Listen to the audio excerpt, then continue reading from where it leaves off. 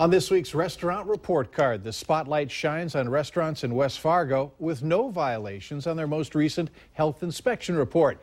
Valley News Team's Cornelius Hawker has the story. Since the beginning of this year, restaurants in West Fargo have had stellar health inspection reports. Places like Domino's, Subway, and JL Beers didn't receive any violations on their most recent reports.